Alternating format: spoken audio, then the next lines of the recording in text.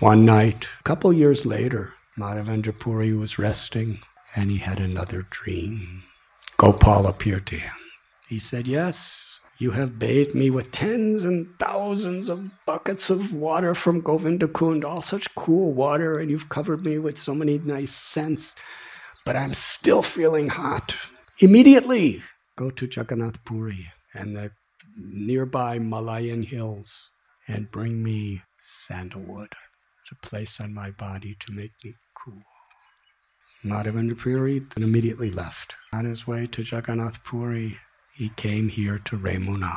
Lord Chaitanya is telling this story. Madhavendra Puri was always thinking of Gopal. When he was in Ramuna, he saw the temple of Gopinath. So Gopinath attracted such love for Madhavendra Puri. He was dancing, he was singing, he was crying. All the people around could see what a great Paramhamsa he was. He was so humble. He became very close with all the pujaris and all the people of the temple. And Madhavendra Puri was only thinking, he was going to get sandalwood for Gopal. He heard that there was very nice prasad that was being offered to Gopinath. So he asked the priests, "Please tell me what kind of prasad you're making. Give me the recipes so I could prepare these things for Gopal." They explained so many preparations. They said, but there is one preparation that is famous throughout the world. It is called Amrita Keli. It is Gopinath's Mahaprasad. It is a special, unique preparation of kheer or sweet rice. And it's offered in 12 pots every day to Gopal. So just after hearing this, Madhavendra Puri remained there and he saw them bring the 12 pots to offer to Gopinath. During the offering, Madhavendra Puri was thinking out of his pure surrender and love to Gopal and Vrindavan. He was thinking, when I return to Govardhan, I want to offer this same preparation. If I could just taste it, then I could understand what it is and I can offer it to Gopal. And he was thinking, how can I be thinking of eating something when the deity's still eating it? So he became ashamed and didn't say a word or ask anyone anything. After the offering, there was an arti. Madhavendra Puri stood silently during the arti and then left. He went to a little marketplace which was completely vacant and just sat there alone chanting the names of Krishna. Meanwhile, the pujari took the pots of sweet rice from the altar, then put the deity to rest, and then himself went to his little place to rest. Gopinath appeared to him in a dream and said, "You offered me 12 pots of sweet rice, but you only took off the altar 11, because one pot I stole. I stole a pot of sweet rice and hid it behind a curtain behind where I'm standing. I stole it from my devotee Madhavendra Puri. You should come immediately and get this sweet rice and deliver it to Madhavendra Puri." So the pujari immediately got up from his bed and took his bath and went on the altar and looked behind the deity, and there behind a piece of cloth was a pot of kheer. He was struck with wonder. Who is this Madhavendra Puri? Gopinath stole sweet rice for him. So he took the kheer and he went outside and he was calling throughout the town, "Where is Madhavendra Puri? Who is Madhavendra Puri? Gopinath has stolen this kheer just for you." And soon the whole town, everyone, "Who is Madhavendra Puri? Gopinath stole kheer for this Madhavendra Puri. Who is this?" And when he finally came to the little place where Madhavendra Puri was sitting, Madhavendra Puri came and identified himself. And the pujari offered his Dandavat pranams to Madhavendra Puri, and Madhavendra Puri offered Dandavat pranams to the pujari. He said, "Gopinath stole the sweet rice for you." How they appreciated each other. Gopinath appeared in the dream to the pujari.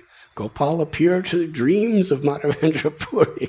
They both recognized the good fortune of each other. They embraced. Madhavendra Puri, when he drank that sweet rice, with his heart of soul, it was Krishna's special mercy. He was weeping and crying in ecstasy. Then he broke the little clay pot into many, many pieces and tied it up in his cloth and would wear it. And every day after that, he would eat one little piece of the clay pot and weep in ecstasy and gratitude for the mercy of Gopinath. But that particular day, after he ate the sweet rice and he broke the pot and collected it all, he was thinking that everyone in the village is going to think I'm famous. And he didn't want any pratishta. He only wanted to serve. So without saying anything to anyone, before the night ended, he left the village. But every village he came to, the word spread. Gopinath has stolen sweet rice from Madhavendra Puri. In fact, they renamed the deity, Kir Chora Gopinath. And throughout the towns and throughout the village, now he's not Gopinath, he's Kir Chor Gopinath because of this great devotee Madhavendra Puri. So wherever Madhavendra Puri would go, people would start honoring him and worshiping him. And he would just very humble, very quietly go away.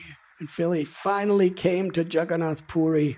And he told the priest at Jagannath temple, he said, Gopal, my deity in Vrindavan, he's very hot. He told the whole story. He said, he has ordered me to come here to get Chandan. Now the pujaris, they had already heard the glories of Kirchor Gopinath and how he stole the sweet rice from Madhavendra Puri. So they were willing to do anything for him. So here's an example where Madhavendra Puri, he hated to be praised and glorified, but for the service of the Lord, it's his fame and glory that induced them to actually take so much trouble to serve him. So the priests of the Jagannath temple arranged 82 pounds of sandalwood to be collected. And in those days, and I guess these days too, sandalwood was very rare. It was very precious. So to get sandalwood in any quantity, you had to get permission from government officials. So the pujaris in the Jagannath temple, they went and they helped and they went to all these government officers and they had to file all kinds of applications and get permissions. And then they were given the sandalwood. And they gave it all to Madhavendra Puri. And then they got about 8 ounces of pure camphor to mix with the sandalwood. This took time. Madhavendra Puri remained in Puri. Every day he was going for darshan of Lord Jagannath and dancing and chanting in great ecstasy. And then the priests of Jagannath temple, they offered 2 assistants to help Madhavendra Puri to travel all the way back to Govardhan, 1,000 kilometers or more, with such a load. And it's so valuable. And there's so many places on the way that were different governments, taxes, rulers, and some were very, very corrupt, and some places were just filled with dacoits. It was almost impossible to travel with such valuables by foot through all these places. Madhavendra Puri had all these little papers from the government in Puri, and when he would come to a place, he'd get to their border. It was like immigrations, and they would search him, and they would find all this sandalwood, and they would want to tax him, and Madhavendra Puri would speak to them. It was so much trouble. Finally, they came back to Ramona. Madhavendra Puri, on his journey back to Sri Vrindavan Dham, Giriraj, Govardhan, he wanted to have darshan again of his dear Gopinath, who became a thief just for his devotee. So Madhavendra Puri was so happy to see Gopinath, and Gopinath was so happy to see Madhavendra Puri. He danced and he chanted and he ate sweet rice. And the next day he was going to leave for Vrindavan. But that night, Gopal appeared in a dream and said, "You have surrendered everything to me. It's so much trouble you're taking. You're risking your life for my pleasure. But actually, I'm none different than Gopinath. So all the chandan and all the camphor, use it for the whole summer season to place on the body of Gopinath, and I will be cool here in Vrindavan because we are one and the same." And please know that this is true. Madhavendra Puri woke up and he told the pujaris of Gopinath temple, who he knew very well, this is the plan. And they were very happy. So they got a whole team of just grinding sandalwood every day and mixing it with the camphor and covering the whole body during the summer months. Gopinath was beautiful darshan covered with this chandan. And Gopal was completely happy. In this way, Madhavendra Puri spent the entire summer doing seva for Gopinath.